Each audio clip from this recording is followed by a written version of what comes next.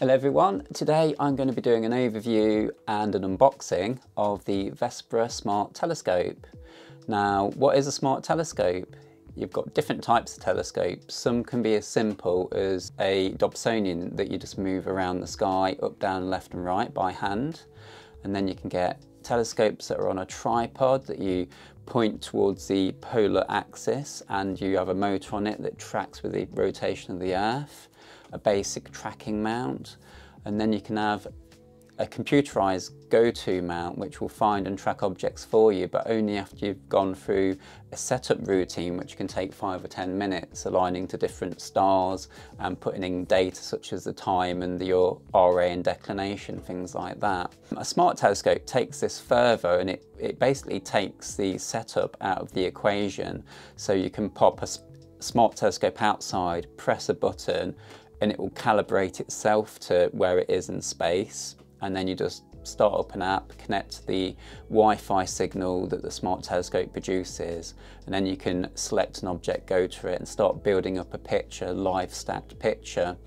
And it's called EAA, Electronic Aided Astronomy, and it's becoming increasingly popular and sits between visual observing, where you look for an eyepiece, and astrophotography, where you're purposely trying to get the best picture possible. I think it's going to be more important as we go along in astronomy. I think it's going to sort of introduce people to astronomy in future because, well, it kind of links in with the mission statement of the CEO and founder of Vaonis. I watched an interview with the guy, and he said when he was doing outreach that he'd show people like the moon and the planets, and you get the usual wow because they're really cool. When you get to deep sky objects, it can be a grey fuzzy patch and people are a bit underwhelmed, but when you take a live stack picture of it, build up an image over time, you can bring out colours and details. He looked at astronomy as a hobby and saw that it wasn't growing, and with his experience of like outreach and bearing in mind that it was a bit miffed that this great hobby is not growing, he thought he would do something about that and started a company called Vaonis and got a team together. Before the Vespera there was the Stellina, and that was more expensive. That was an 80mm Apo. It was a bigger device than this, but it was 4,000, which is a bit out of a lot of people's price range. This one's £2,175, which is expensive compared to some of the competitors coming on the market. So we'll be interested to see what this brings to the table. But one thing to mention is that this is produced in France. A lot of things now are put together in China, but I think what the CEO was saying is he wanted it close by so they could keep an eye on quality control and just have better control over it locally to them. So I'm aware that overheads kind of vary from country to country, and it may be more expensive to produce this in France than it would be in, for example, China, but I don't want to get too political about it. One of the things people say is they could put something together that could do the job of a smart telescope for less, and I thought you probably can. So I went and did a shopping list and went shopping on First Light Optics site to put together something that could do the job of this, and I was actually surprised it came to a similar amount, not much less. I've not got the right glasses on, but I've got a list that I've put together here. So to do the job of the optics, I've chosen a NASCAR ACL 200 f4 Apo for £769, and I'll do the conversions for the total at the end for dollars and euros.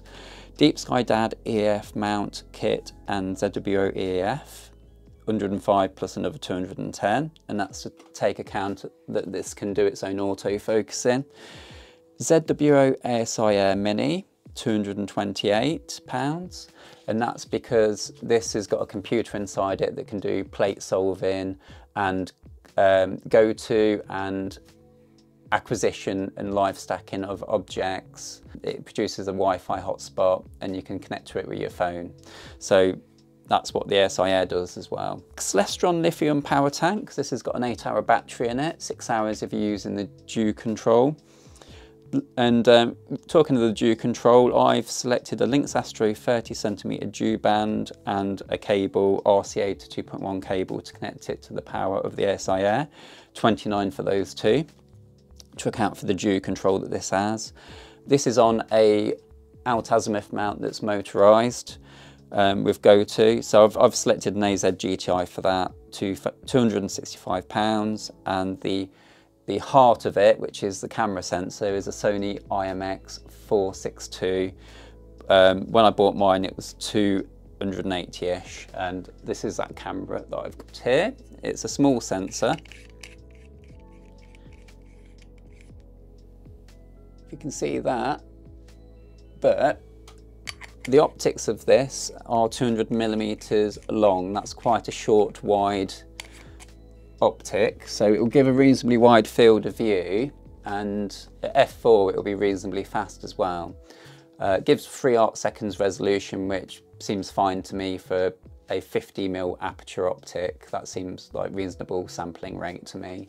So it will produce a reasonable field of view to frame objects, and what I'll do is I'll pop the figures into Astronomy tools and show you up above how different objects are framed. But also bear in mind, they've also introduced this new software that can diver and take shots in a 4-frame mosaic as you're imaging to capture 4 times the area of the sky. So that's quite a good feature, it sounds. I'll be interested to have a look at that. It's got cloud storage. You can store up to 800 pictures to the cloud. That comes with it apparently. I don't know quite what that's all about. I'm a bit of a Luddite with that kind of thing, to be honest, but I'll take a look. And yeah, so that's the specs, and I think we'll probably go and take a look at it now and open it up. I don't think there's anything else to discuss. Oh yeah, it can also save to JPEG, TIFF and FITS files. So if you can live stack on the screen, but if you want to take it a step further and get the most out of your images, you can export the files to GIMP, Photoshop, PixInsight, whatever you've got, and post-process the images as well. So there is that. I think it's enough theoretical talking about it. Now I think I'll go and open it up and we'll take a look what we've got. I can see a bag.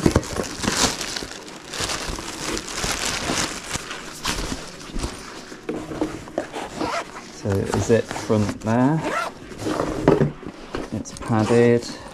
It's got like a rucksack and a carry handle on top. And let's have a look inside. So there's compartments inside as well.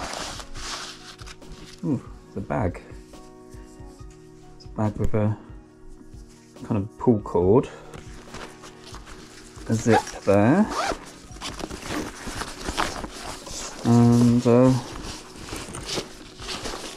have a look. So that's Velcro that comes off. And they've kindly placed some filters inside for me. So we've got a light pollution filter.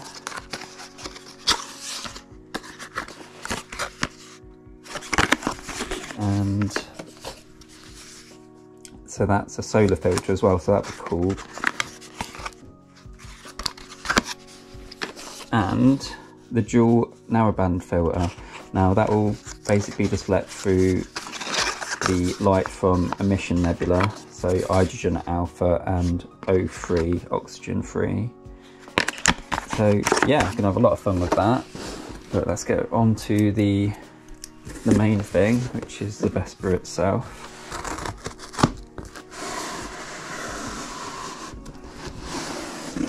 Ta-da!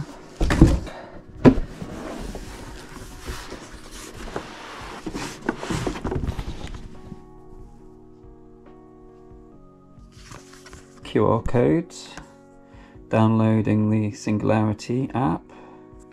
Got a bubble level to level the tripod. There's an Allen key and some kind of cable, I'm not sure what that's for yet, probably charging. Oh, that's got a bit of weight to it, that's good. So the tripod, you can assemble it. Feels like it's aluminium or something.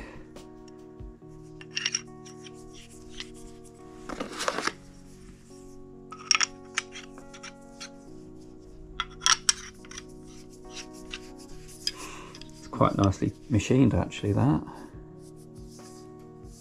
And do these adjust? Probably, because you need to level it. So yeah, you can level the tripod by just twisting out the feet.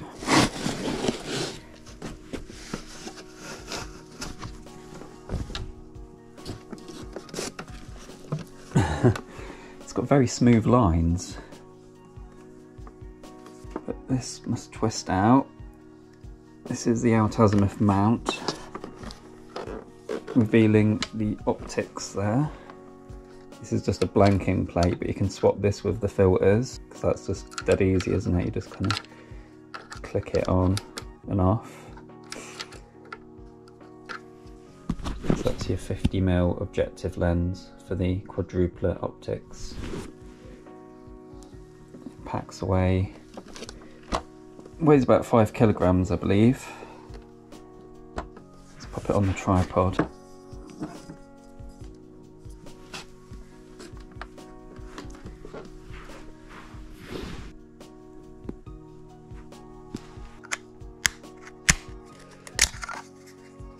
So that cable must be for the power brick here.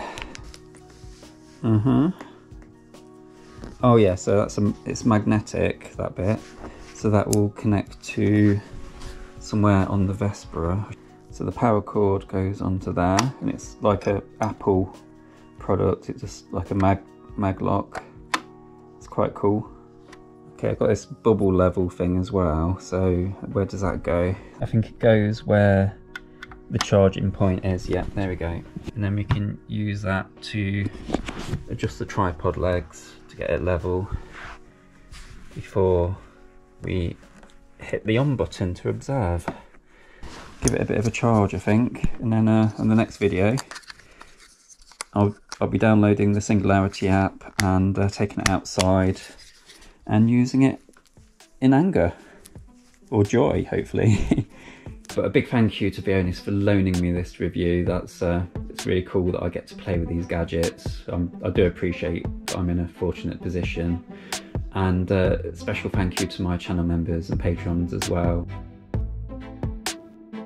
And until next time, take it easy and Hasta la vista.